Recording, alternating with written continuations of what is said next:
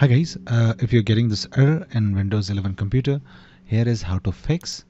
The very first method is just right click on Start and then click on Settings. Now click on Windows Update in the left menu, and in the right side click on Check for Updates and check for any updates which are pending on your Windows 11 computer and try to update your computer. Also click on Advanced Options on the same page, and now scroll down and find Optional Updates. Since there are no optional updates available for my computer, but if there are any optional updates of any driver, it will be listed here and you can optionally update those drivers.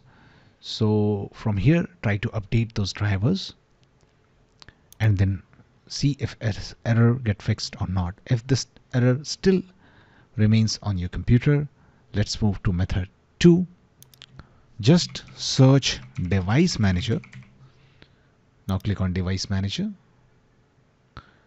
Now just locate Universal Serial Bus Controllers, double click on it and expand it, and just right click and uninstall each and every USB device. Okay, just right click and uninstall each and every USB device, and after that click on Action and click on Scan for hardware changes. Okay, and they will get reinstalled. Now if it is still not getting fixed, there is one more method with which you can fix your issue, and that is just search Edit Power Plan. Click on Edit Power Plan.